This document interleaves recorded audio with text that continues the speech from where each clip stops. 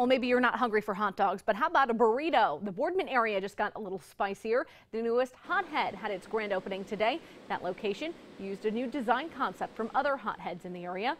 On the menu, pick what's in your burrito, taco, or quesadilla. Hothead even has options to get a smaller portion or a healthier option. You could literally come in here every day and eat something different. We have multiple meats. We have a new barbacoa. We have steak. We have spicy steak, chicken.